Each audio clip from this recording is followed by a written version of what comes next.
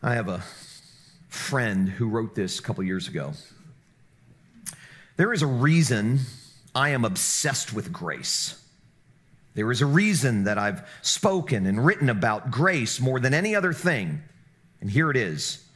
Because everything else in this bankrupt world feels like it's about worthiness. It's about proving ourselves and knowing who we are better than. Everything else is about making judgments, being the best, and optimization. Everything that is not rooted in grace that I have been offered in life feels like it's all about just trying harder. But I've tried trying harder, and it doesn't make me free. It just makes me tired. The message, as you hear week in and week out at the sanctuary, the message of Christianity is not a message about better behavior. It's not what it is. It's not a message about self-improvement or moral renovation. It's not a message about living for God or doing good things. It's a message of grace.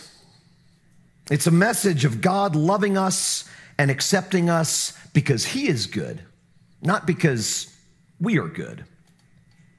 Grace is the central theme of Christianity. In fact, it's what makes Christianity different than any other approach to life, different than any other religion, different than any other philosophy. In every other religion or approach to life, performance precedes acceptance. If you want love, you have to be deserving of it. We get that message everywhere we go. Everywhere we go, that's the message that we get, that acceptance or performance precedes acceptance, that if we want love and if we want approval, then we have to work for it. We have to be deserving of it. But in Christianity, acceptance and love comes first. Remember, a couple weeks ago, we looked at the story of Noah. And in that story, we saw that we are loved and favored, and then we walk with God, not the other way around. It's very, very important to get that order right. Christianity is unique in that sense. It announces that we are loved, we are accepted, we are favored first, and then, and only then, do we walk with God. It's not that we walk with God and prove ourselves worthy of His love, and if we pass all of the tests that He puts out before us, then and only then will He love us and accept us. That's the way the world works. That's the way our relationships oftentimes work, but that's not the way God works, thankfully.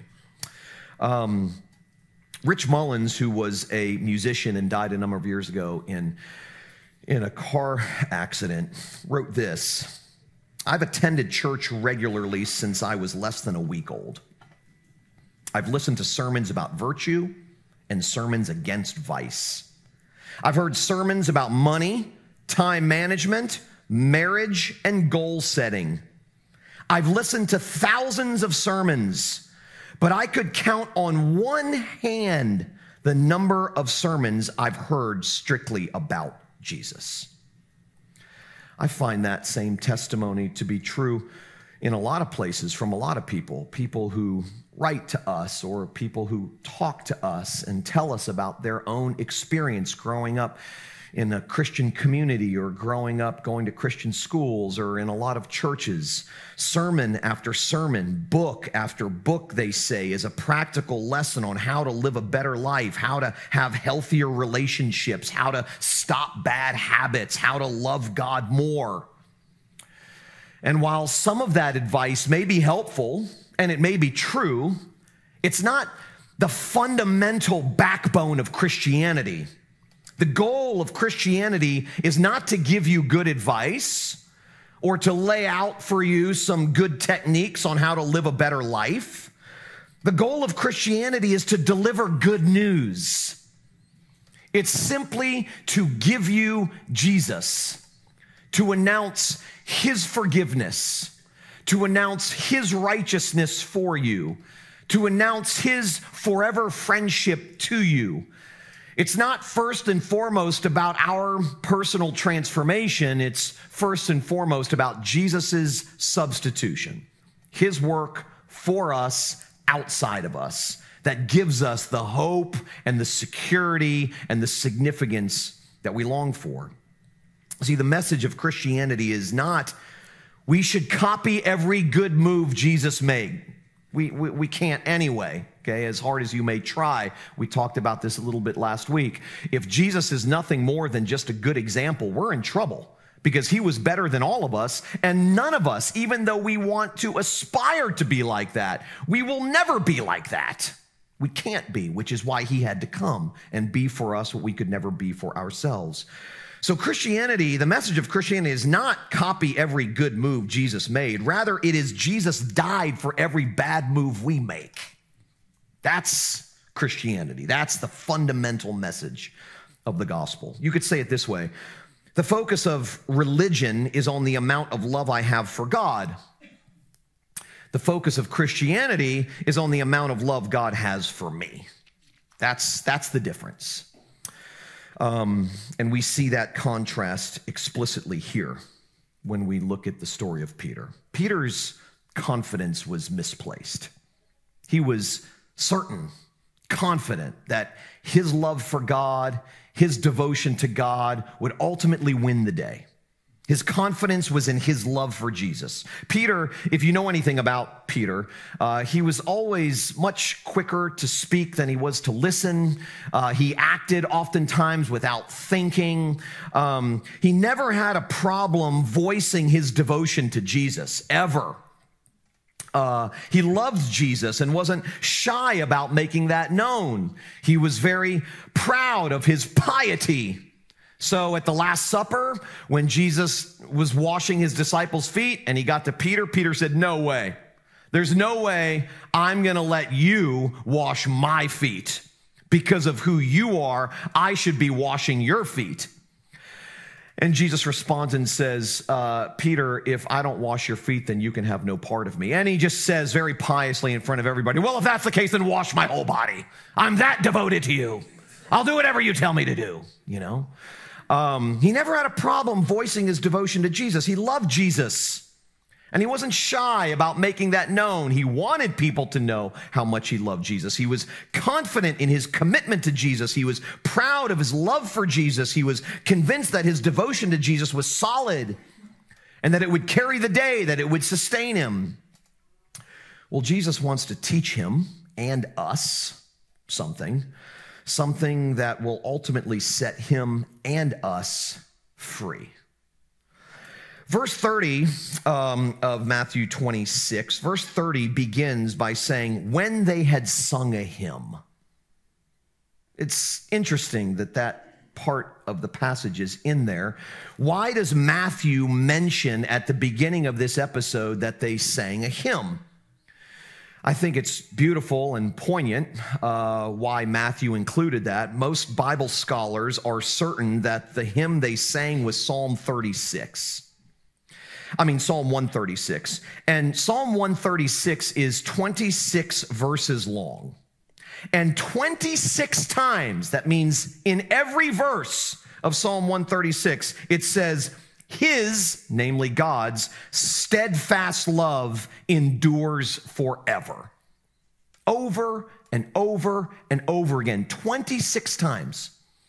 They sang this hymn, and 26 times in that psalm, it says, his steadfast love endures forever. Before he goes to the cross, why is Jesus doing this? Because before he goes to the cross, Jesus wants to drive home to all his disciples that it's his love for them, not their love for him, which endures forever. He wants to drive that home. He wants to make that clear. In verse 31, he says, tonight, all of you will desert me. Okay, so they sing this hymn, his love endures forever. The steadfast love of the Lord never ceases. They sing this hymn. And then immediately after that, Jesus says, tonight, all of you will desert me. And of course, Peter's immediate response, in light of the fact that they just sang this hymn about the steadfastness, the solidity of God's love for them, And then Jesus says, tonight, this is going to be proven because you all are going to desert me. And Peter's response to that, this is why I say he oftentimes talks without listening or he acts without thinking, because he immediately says, I will never desert you. They may. I mean, I've been around these guys. I've watched their flimsiness when it comes to their commitment to you, but not me. I am steadfast. I am firm. I am a friend that will go with you to the death. He's confident in his love for God. He's like, no way. They may fall away, but I will never fall away. Never. And then when Jesus tells Peter that before the night is over, he will deny him 3 times, Peter responds and says, not me. There's no way. There's no way that will happen. No way. Even if I have to die with you, I will. I will go to my death with you, and I will go to my death for you. His confidence is so rooted in his own devotion to God and his own love for God. That's where his confidence is placed. Sounds like a lot of us. We think our devotion to God is solid. We think our love for God is admirable, that it will keep us safe, that it will sustain us, that it will keep us on the right track. In fact, we're pushed by songs and sermons to believe that's true about us. Well, the flip side of that is that there's no room for faltering. We have to be and remain strong if everything is going to turn out okay. So if our confidence is placed in our faithfulness to God, our devotion to God, our love for God, then it doesn't leave any room for failure. It doesn't leave any room for faltering. It doesn't leave any room whatsoever to be weak. We have to remain strong. I've heard it my whole life. Sermons and songs that push our love for God, our work for God, our performance for God, our devotion to God. I mean, songs and sermons. I can't tell you how many sermons I've heard over the years and Sunday school lessons over the years that seem to make the entire point of Christianity our steadfast love for God. And pushing us to that end. Love God more, serve God more, sacrifice for God more, do more for God, try harder for God. It ends up being all about us. And in that sense, we are oftentimes encouraged to do the one thing we shouldn't do, which is to place our confidence in our love for God. And Jesus wants to correct that for Peter. And Jesus oftentimes corrects that for us as well.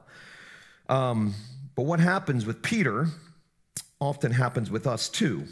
I mean, Peter's love fails miserably. I mean, it's hard to believe that less than 24 hours before Peter denies him, Jesus says, "You're going to deny me 3 times."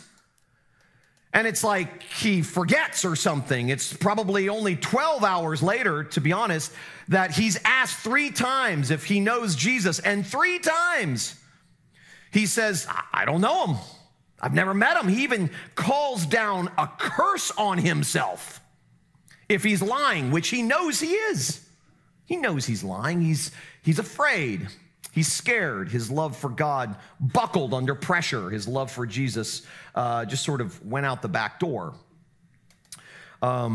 Just like Jesus said, Peter denies him 3 times. And first, he denies that he was with Jesus. His denials intensify. Okay, so first he denies that he was with Jesus. Then he denies that he knows Jesus. Then he curses and swears that he does not know Jesus. Luke 22:61 adds in this same episode, it tells this same episode, and it adds, "And the Lord turned and looked at Peter." When the rooster crowed 3 times, a 3rd time, and it just says, "And the Lord turned and looked at Peter." There's this beautiful, haunting scene in the movie Jesus. It came out in the early 80s, maybe late 70s, early 80s. I think Campus Crusade for Christ put it out. And one Sunday afternoon, my mom and dad took all of us kids, all of us 7 kids. Well, if it was in the late 70s, then it would have only been 6 kids because my little brother wasn't born yet. But took our entire family to see it in the theater.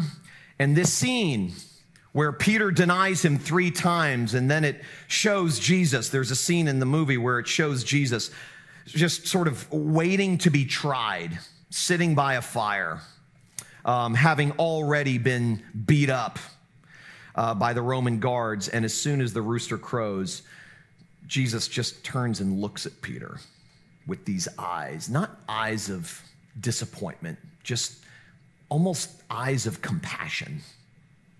Like, I told you, this isn't about you and your love for me. Your love for me can't even sustain you for 12 hours. Can't even sustain you for 12 hours. I mean, 12 hours ago, I was telling you in the face of your in the face of your bold pronouncement that you would never deny me, that you would never, ever desert me. And I told you would. 12 hours later, you do. And the look in that scene, like I said, was not a look of disappointment, like, oh my gosh, you idiot. It was a look of compassion. Like, I want you to be set free from this false notion that your love for me will carry the day. I want you to be free from that, Peter. And oftentimes, the way God sets us free is by allowing us to fail, allowing us to sort of come to the end of ourselves and to maybe have our confidence in our own abilities shattered. And at first, it seems like that's a mean thing for God to do. I mean, why would God allow me to fail? Why would God not protect me from failure? And oftentimes, it's because we have to realize that we're not all that. We're not as strong as we might think we are, especially when it comes to God. We're not as strong as we think we are. We're not as devoted as we think we are. We're not as faithful as we think we are. We're not as good as we think we are. Because God wants us to shift our focus away from ourselves and onto Him. That's where freedom is found. And as long as we're believing our own press and thinking that we can do it, that we can make it, that when push comes to shove, we will stand for God, as long as we believe that about ourselves, then we will never put our confidence where our confidence ought to be, which is in God's love for us, God's faithfulness to us, God's devotion to us. I mean, that scene, it was just haunting, as I said, in that movie. And the look on Peter's face, when Jesus looks across the courtyard at him, the look on Peter's face is one of like complete shame. And he runs away and finds his way to an alley and just breaks down and weeps. Like he knows, I've failed. His love did not carry the day. His love melted as soon as the heat got turned up. His love faded in the face of a threat to his well-being, like ours does so often. So whose love endures forever? Not Peter's, not ours. Fast forward to John chapter 21, the passage that I read a few minutes ago. The disciples come back. This is after Jesus is resurrected. He's died and he's come back to life. And the disciples come back from fishing early one morning, and the resurrected Jesus is waiting for them on the beach cooking breakfast. And they're amazed to see him, and they're delighted to see him. Peter sits down, and Jesus 3 times asks him, Peter, do you love me? Peter was probably just jonesing for the opportunity to say, I'm sorry, and to say, yes, I love you. And Jesus says, then feed my sheep. And then he asks him again, Peter, do you love me? And Peter's like, you know I love you. And you know I'm sorry for denying you. And then a 3rd time Jesus asks, Peter, do you love me? And Peter's like, the Bible says Peter was hurt by this. He's like, you know all things. You know that I love you. I mean, what a grueling experience for Peter. I remember the first time I read that, it almost seemed like Jesus was rubbing Peter's failure in his face, putting salt in his wound. But Jesus is actually doing something amazing here. Beautiful, gracious for Peter. He does the same thing with us. Notice that Jesus recommissions Peter 3 times, just as Peter had denied Jesus 3 times. And what Jesus is doing in that moment is showing Peter and showing us that his forgiveness matches and ultimately overpowers our failures. Matches and overpowers our failures. He wants Peter to know you are forgiven for everything you've ever done and everything you'll ever do. That your sin and your failure is no match for my grace. That your sin and your failure is no match for my forgiveness. That you can never, ever out-sin or out-fail the coverage of my forgiveness. You're enveloped in mercy. You're enveloped in grace. It's my steadfast love for you, Peter, endures forever. My steadfast love for you endures forever. And in order for you, Peter, to place your confidence where it needed to be, namely my love for you, I had to show you that your love for me was not nearly as solid as you thought it was. It was much weaker than you thought it was. So you see, he's actually setting Peter free. He's actually giving Peter a low anthropology. He's helping Peter see himself for who he is so that he will see Jesus for who he is. Isn't it interesting? I mean, his love, God's love for us is so great that he even fits our failures into his future for us. It's not like God uses us in spite of our failures. God uses us because of our failures. I mean, it was Peter's failure that readied him to do the work that Jesus was commissioning him to do. It wasn't his goodness, his put-togetherness, his obedience, his faithfulness, his spiritual sturdiness. That's not what, he was all of those things before. Or he thought he was. I'm spiritually sturdy. I mean, he was useless when he thought he was bigger than he was. But he becomes useful to God when he now realizes he's much smaller and weaker than he thought he was. Much more useful. It's amazing to me that God even fits our failures into his future for us. It's interesting that it was only after Peter failed, after that Jesus said, feed my sheep. After Peter's cataclysmic disappearing act, after he denies Jesus, after he fails to demonstrate sturdiness of love for Jesus, it was after all that stuff, after Peter falls flat on his face, that Jesus says, feed my sheep.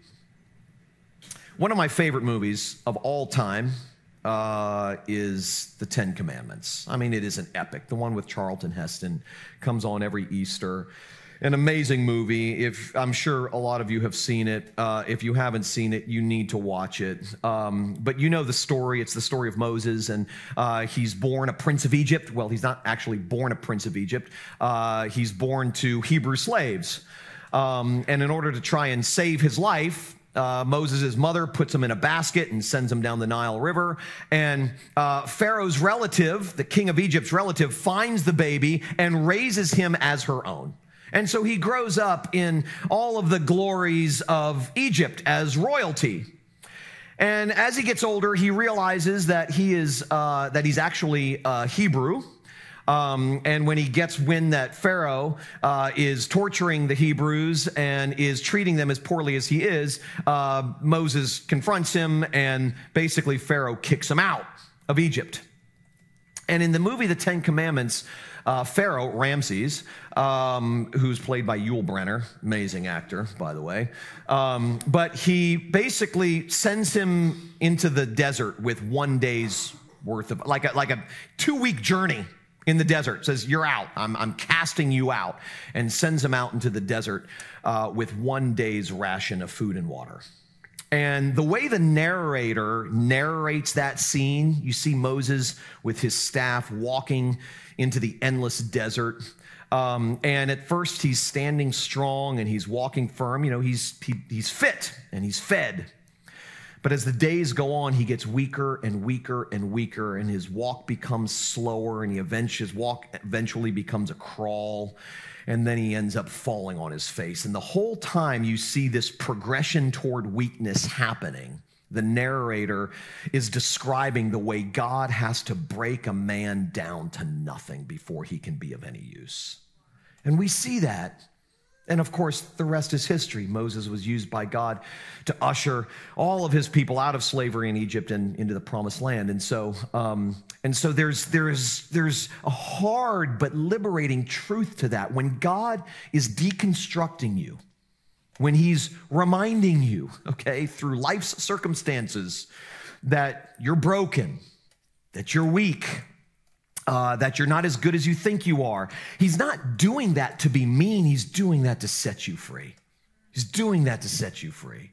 He doesn't want you to think, I'm a good person and I've got a really good heart and I'm strong and I do good things for God. As long as you believe that nonsense, you're of no use. You're of no use to God.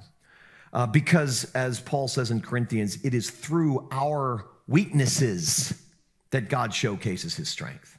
It's not through our successes, our triumphs, that God showcases his strength. It's through our weakness that God showcases his strength.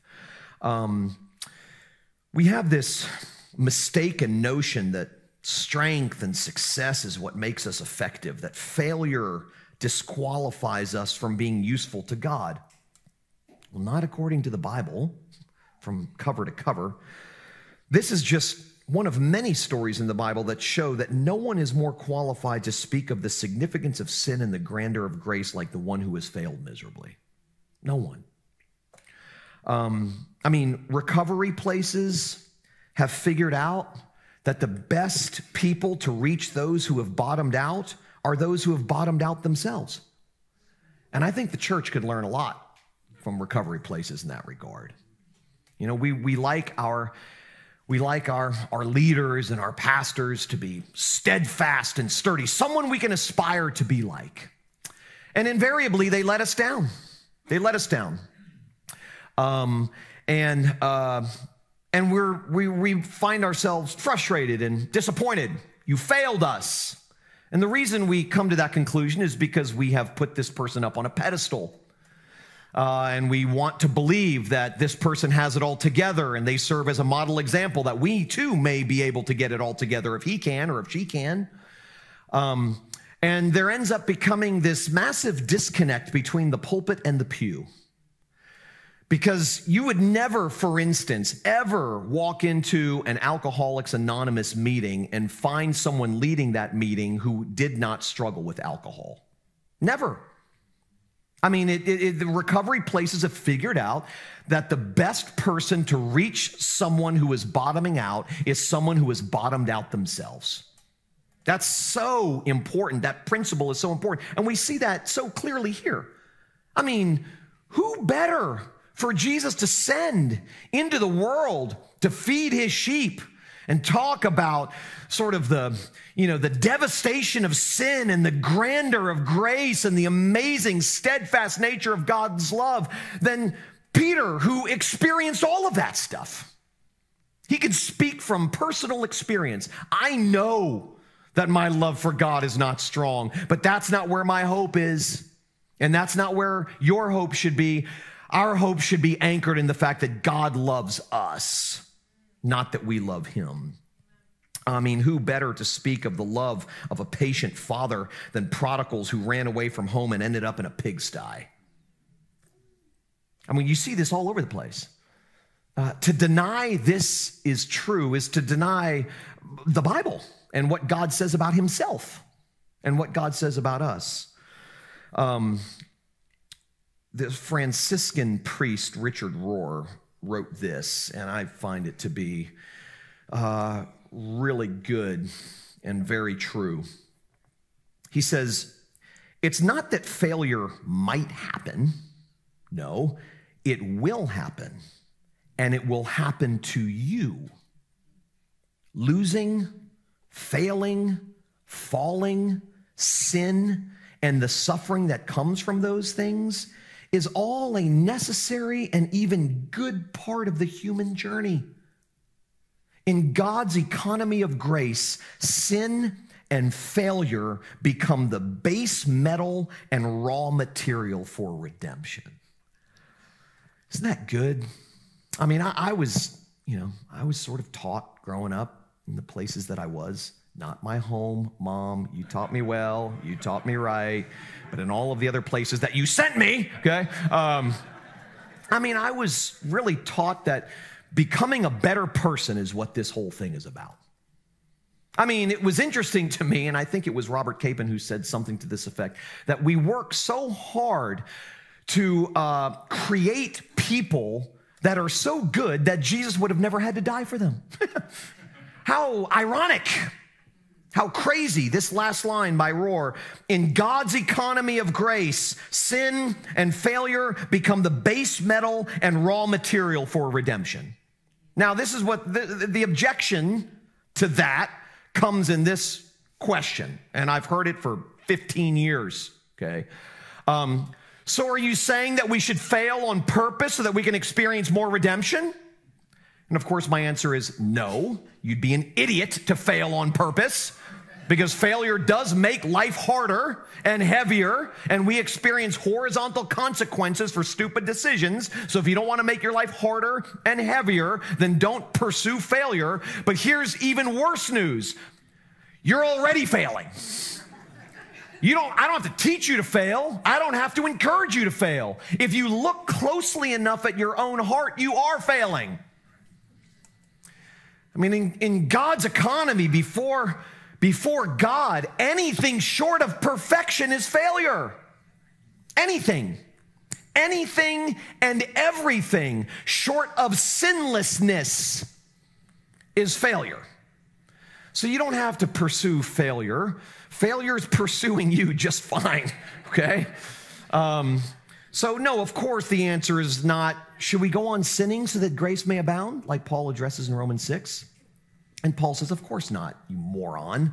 That's not at all what I'm saying. In fact, if you ask that question, what it proves is that you don't get the gospel enough. It's not that you've understood grace so deeply that now you've concluded, I can go do whatever I want and it doesn't matter. No, a heart that's been gripped and grasped by the radicality of God's grace doesn't say things like that.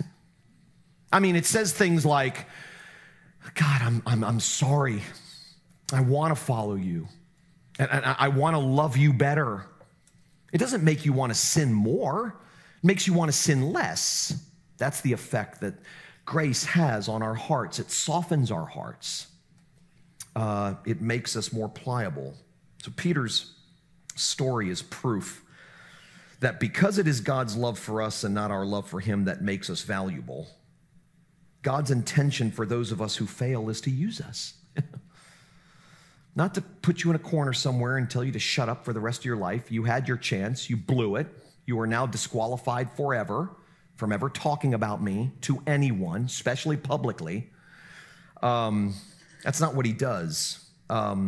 Rather, what he does is he picks us up and he washes us off and he opens our mouths so that we will speak more loudly than ever of his amazing grace. Grace becomes increasingly amazing when it is set against our own failures, our own personal collapses. I've been talking about the grace of God and talking about the love of God and talking about the forever forgiveness of God for a long time. I've written books about it. I've preached about it. I've traveled and spoke about it. And I believed it. But it wasn't until my life came crashing down and everybody sort of bailed. but God didn't, then I realized he's not a liar. When he said, I will never leave you, and he said, I will never forsake you, he meant it. I gave God every reason in the world to just wash his hands of me. Every reason in the world. I mean, he had given me so much, and I squandered it all. I mean, what an entitled, arrogant punk kid. I mean, if my kid had acted the way I acted, I mean, I would have a really hard time with that child. And God just, I'm staying. My delight in you has never wavered. You are clothed and cloaked in a suit of my son's righteousness, and I can't turn away from you any more than I could turn away from him. You're mine forever. You're stuck with me come hell or high water. His grace and his friendship to me was proven in the cracks of life, in the catastrophe of my own disaster. God's love and his friendship was proven to me. Oftentimes it takes a coming to the end of ourselves, a desperation. And it doesn't have to look anything like mine. It could be anything relationally, physically, emotionally. I mean, there are a lot of ways that God works to show us just how much we need him and how loyal he is to us. Lots of different ways. But until that happens, until we finally get to a place of desperation, grace just won't seem that amazing to us. And we'll say things like, okay, we talk about this every week. Can we move on now? Can you please start telling me how to live my life? My life is out of control, and I need you, preacher, to tell me how to live my life so I can get my life back under control. That's not Christianity. It's not. That may be good advice. May be good advice. May not be good advice, depending on who's advising. But you may get good advice that way. But that's not good news, and that's what we need. Good news. I find it fascinating that never once in all the Gospels, Matthew, Mark, Luke, John, never once did Jesus look around the room for the most obedient person and then send that person out to tell others about him. Never. Never. He always sent stumblers and sinners. He sent Peters. He sent me. He sends you. I find that really comforting, super comforting. Because as I said, it is our failures and not our successes where God's grace shines the brightest through us into the lives of other people, through us. We're going to take communion in a minute, but I want to conclude with this. I said a few weeks ago, and I've said this on a handful of occasions, that if our understanding of Christianity does not have room for the fact that our greatest failure may be in front of us, then we need to scrap it. Okay, it's kind of scary to think about that. That if our understanding of what the Christian life is does not have room, does not have space for the fact that our greatest failure may be ahead of us, then we should scrap it. Okay, because you'd think that after this humiliating experience that Peter had, after his humiliating experience, that he would have been cured forever from his tendency to fail God. But he wasn't. If you go to Galatians, the Apostle Paul has to confront Peter. This is years later. Has to confront Peter because there's a divide in the community there. You have the Jews and the non-Jews. And Jesus, of course, said to all of his disciples that this was previously just kind of a Jewish thing, but now it's a universal thing. And my family includes people from every tribe, tongue, and nation, Jews and non-Jews, Jews and Gentiles alike. But some of the Jews at that time didn't like that. They didn't like God's inclusivity. They liked sort of having God to themselves and being able to claim that God is their God, but not their God. And so there was infighting happening amongst Christians, professing Christians. And the Apostle Paul shows up to the region of Galatia and notices that Peter is not associating with the non-Jews because he's getting pressure from the Jews to stick with them. And Paul loses it, confronts him, loses it. Like, what the hell's the matter with you, man? I mean, haven't you learned your lesson? I mean, here he is in a different way, denying Jesus again. Again. Now, one of the reasons I actually find that episode comforting is because it's a reminder to me that God's love, the steadfastness of God's love, doesn't just meet us on the other side of failure. It meets us in our failure, at the point of failure. I mean, this is a beautiful picture of the fact that the Christian life is not, I'm getting better and better and stronger, and the mistakes I made yesterday, I've learned from them, and I'll never make them again. That's not what it's about. Because here, Peter, years later, is denying Jesus. I mean, after that humiliating experience that we just looked at, humiliating experience, and it's years later now, and he's essentially doing the same thing. He's denying Jesus in a different way. He follows this same pattern. Isn't it good news that our lives are ultimately dependent on the sturdiness of God's love for us rather than the strength of our love for him? I mean, it is good news. Don't put a whole lot of faith in yourself. Okay, I'm not saying that to be negative. I'm just being honest with you. I mean, I've never ended up in really good, God-honoring places when I've put my faith in me. When I've trusted that my heart will lead me to the right place. Okay, all of that nonsense that we hear, the essential goodness of humanity. I mean, Jenna and I joke about this all the time because she's a nanny. And I mean, she watches children that are from the age of, really small. She started watching a baby when he was a couple months old. And we talk about this all the time. You don't have to teach kids to be jerks, okay? I mean, you don't got to teach them. You don't got to teach them to lie. You don't got to teach them to do things they shouldn't. The moment you say to a child, don't do that, it becomes the one thing they want to do. We don't have to teach this stuff. We don't have to teach them to sin. We don't have to teach them to be deceptive. We don't have to teach them to be sneaky. They come into this world like that. We all do. I was getting, Stacy and I's leases ran out on our cars this past month, and so we were in the position where we had to get new cars. And so we turned our cars in and got new ones, and I got mine last Monday, a week ago tomorrow. And I negotiated with the dealership to include tint on my windows as part of the deal. So we flew out of town on Tuesday. I got the car on Monday. I hate driving around in a car with no tint, by the way. I feel so naked and vulnerable. So I said, listen, I'm going to drop my car off. This is Tuesday. We have to fly out of West Palm. So I'm going to drop my car off tomorrow. I told them this on Monday. I'm going to drop my car off tomorrow. And please have your tint guy tint the windows as dark as he possibly can. Okay. It's like, well, we can't do illegal tint. And I was like, okay, we'll do as close to illegal as possible. Okay. I want it black. I don't want anybody seeing what I'm doing in my car. Okay. So